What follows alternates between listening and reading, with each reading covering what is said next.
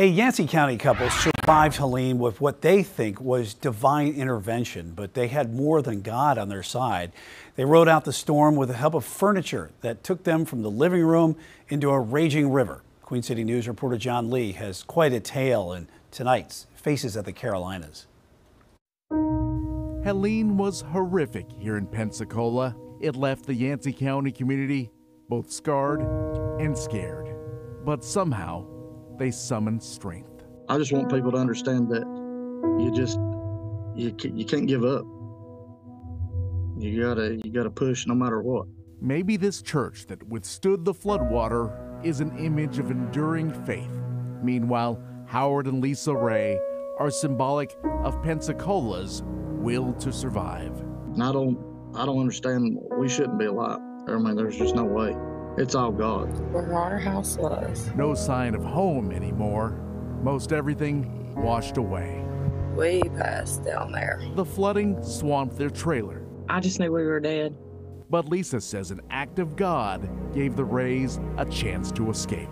The trailer started filling up, and it's like he opened a piece up, and I just had sat down on that couch, and we floated out. Incredibly, she and her husband held on to that sectional couch as a flotation device along the Cane River.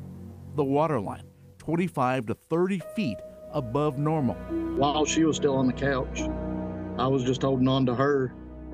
And I remember her saying, "We're going to drown." And I'm like, no. I was like, if we're going to drown, we're going to drown together. They held on for dear life, riding that piece of furniture their dog loved to lay on. We eventually floated down, like I said, 400 yards. And then I told her to jump. That's what's left of the barbed wire. Of course, sharp wire isn't the ideal lifeline, but it was their only choice. When he said jump, I just jumped, and I grabbed the barbed wire fence and wrapped my hand around it and pulled myself up. That's what she grabbed a hold of. Then they waited in this garage for hours, waiting for the water to subside. Our trailer is way up there. Howard is a lieutenant with the Pensacola Volunteer Fire Department. My guys, they thought I was dead. Believe me, there for a minute or two, I thought I was dead. So, despite the trauma he and his wife went through, he rushed back to join fellow firefighters in disaster mode. And I walked back to Pensacola to go help my boys, because I ain't leaving my boys, no matter how much I'm hurt or whatever. After Lisa was released from the hospital, she learned her best friend, Michelle Quintero, died in the flooding. I just collapsed. Michelle was a captain with the Madison County Sheriff's Office and so much more. What kind of person was she? She was a good person. She was a great mother. She had one grandbaby and one grandbaby on the way. Through the pain and loss, they moved forward together in Pensacola.